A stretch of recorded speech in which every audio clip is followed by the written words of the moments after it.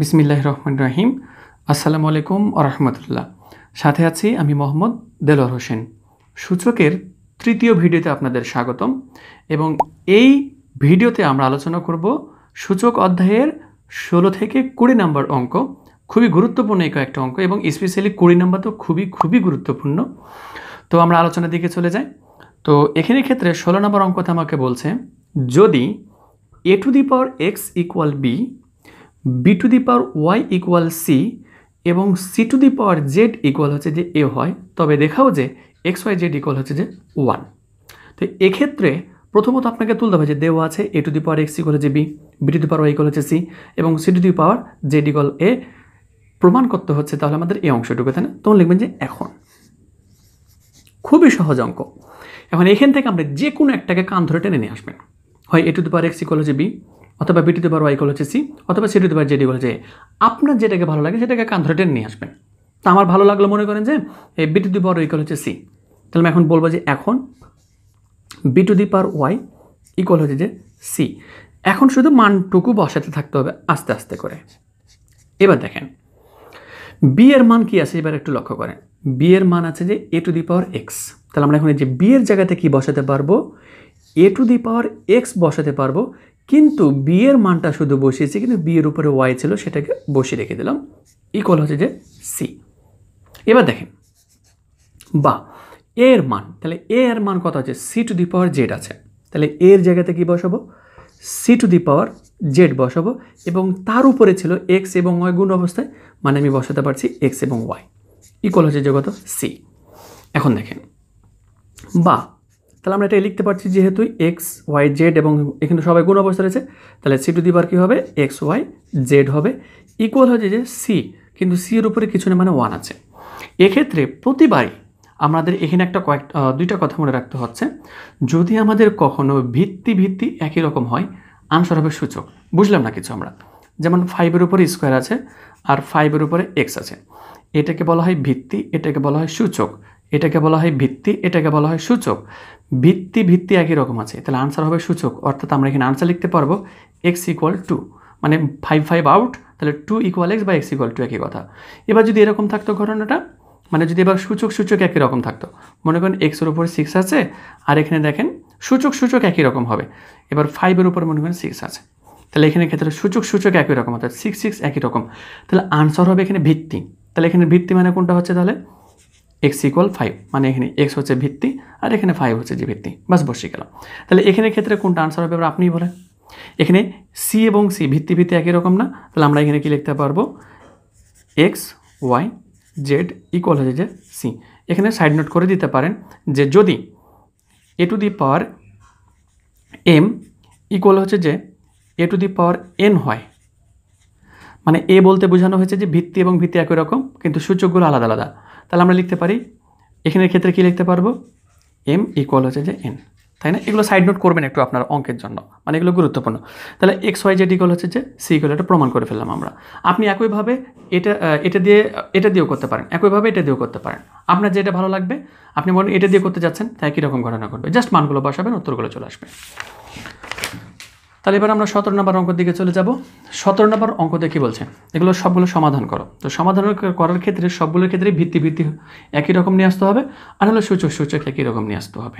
এখন দেখেন 4 to the power x equal হচ্ছে 8 আছে, তাহলে এখন আমার এখানে x আছে, তাহলে আমি কি 8-এর উপরে x জীবনে নিয়ে আসতে পারবো? জীবনে নিয়ে আসতে পারবো না।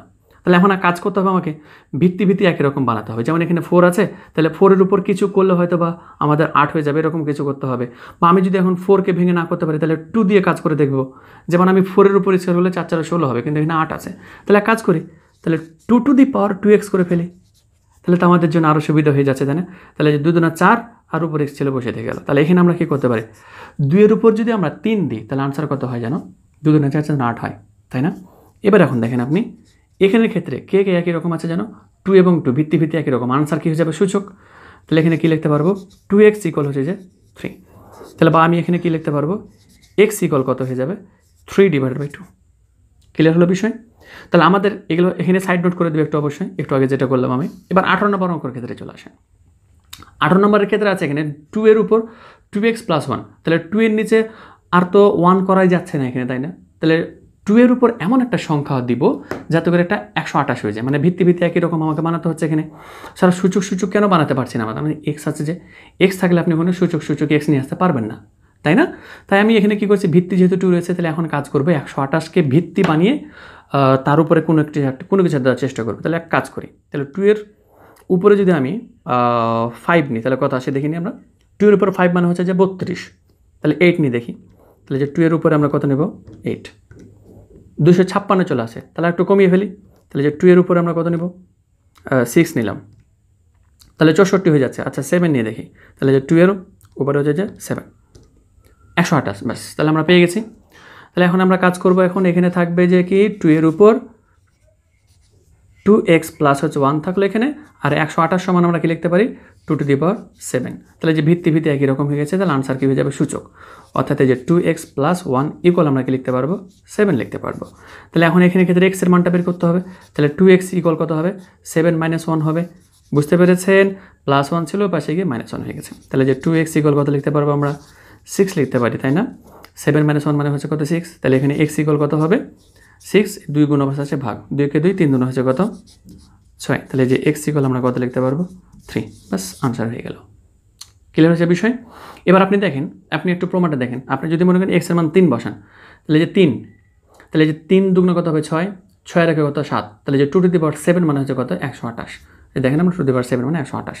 এভাবে আমরা ভালো ডিএনএ পরীক্ষা করে ফেলতে পারি, মানে x এর মানটা অজানা যেহেতু ছিল, x এর মানটা এখানে বসিয়ে দেওয়ার পরে আপনি একটু ডিএনএ পরীক্ষাটা করে ফেলবেন, তাহলে আপনার অঙ্কটা যে আপনার হলো কি না সেটা আপনি তাহলে বুঝে যেতে পারছেন, মানে কনফিডেন্টলি আপনি বলতে পারছেন যে হ্যাঁ এখানে তুমি অবশ্যই x ইকুয়াল কত হবে, তুমি 3 হবে। বাস আমরা 17 নম্বর এবং 18 নম্বর খেলে ফেললাম। এবার আমরা চলে যাব 19 নম্বর অঙ্কতে, অ্যান্ড লাস্টে কি আসবে 20 নম্বর। তো 19 নম্বর অঙ্কের ক্ষেত্রে কি আছে দেখেন, এখানে আছে √3 আছে, তাহলে √3 মানে কি আমরা জানি, রুট মানে সূচকের ক্ষেত্রে আমরা রুটের বদলে হাফ বসাতে পারবো, তাহলে 3 এর উপর কত বসে যাবে মানে এখানে হাফ, সূচকের জন্য এই রুটের বদল আমরা হাফ বসিয়ে দিতে পারলাম। এর উপরে কি আছে এবার x প্লাস 1 আছে, বসিয়ে দিলাম, কোনো অপরাধ করেন। এবার থার্ড √r আছে এখানে, তাই না? থার্ড √3 আছে, থার্ড √r যদি হয় তাহলে এখানে কি হবে জাস্ট 1/3 হবে, 4 যদি থাকতো এখানে 1/4, বাস।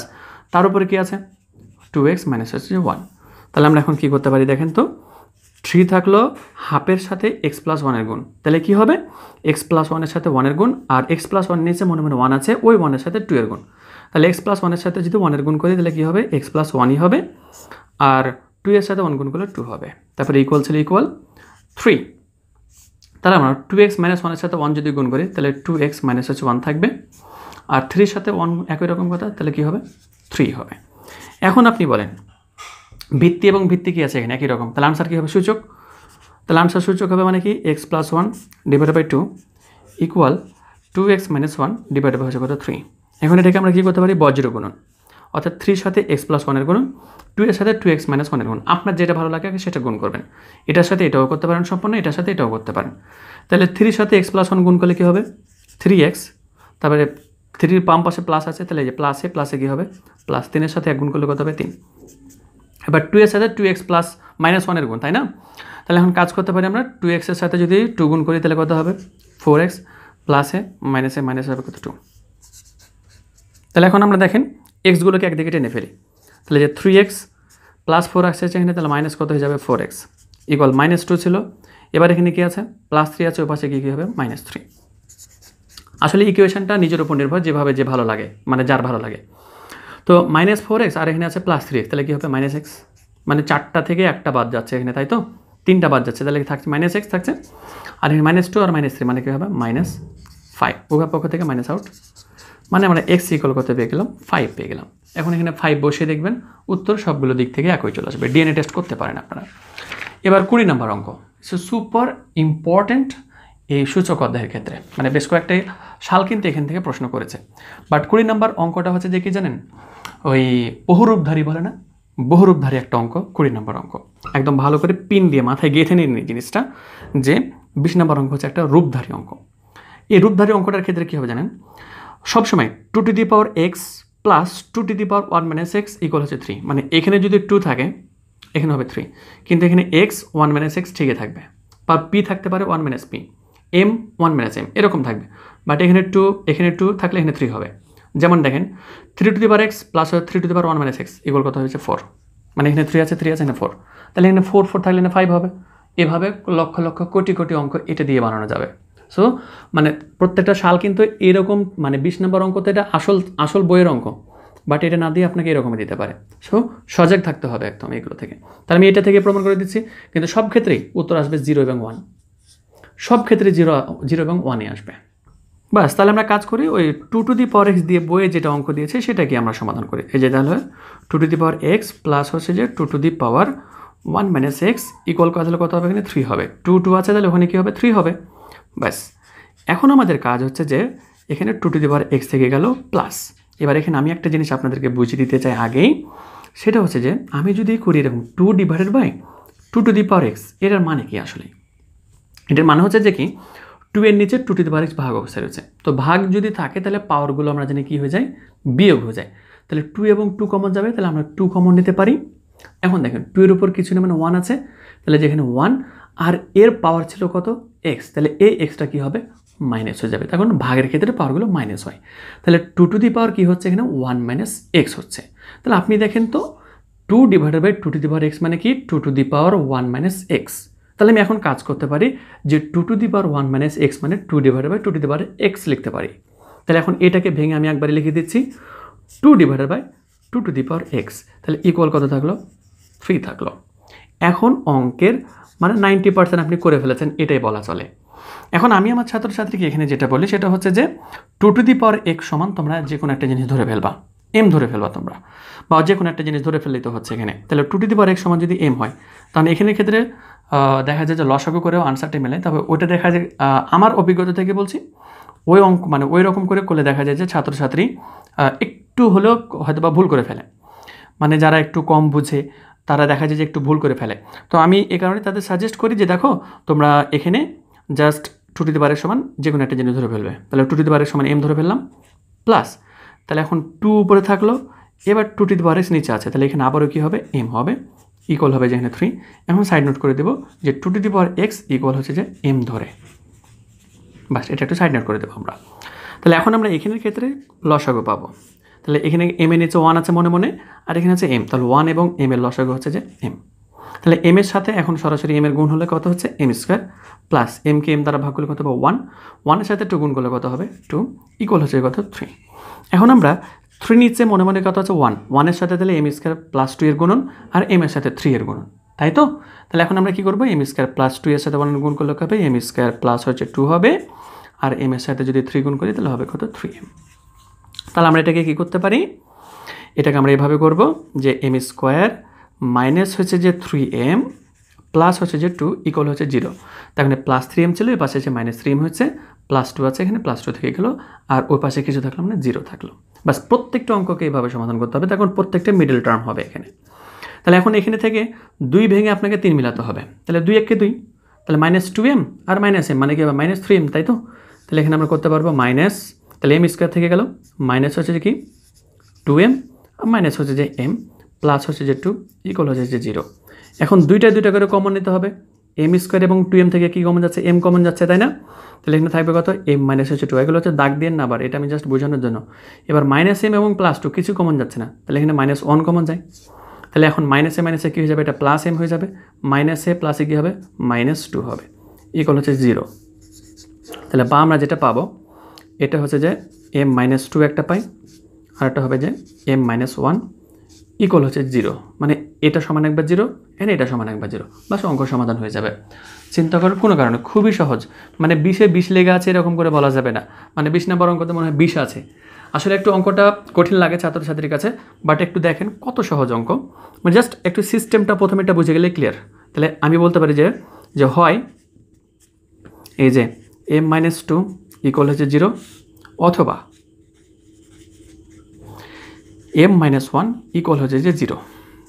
এখন দেখেন m মানে কি ধরেছিলাম আমরা 2 টু দি পাওয়ার x, তাহলে যেখানে বসে দেবো 2 to the power x equal, তাহলে এখানে মাইনাস 2 আছে পাশে গিয়ে প্লাস 2 হয়ে গেল। আচ্ছা বলেন তো ভিত্তি একই রকম হলে আনসার হয় সূচক, আমরা জানি তাই না?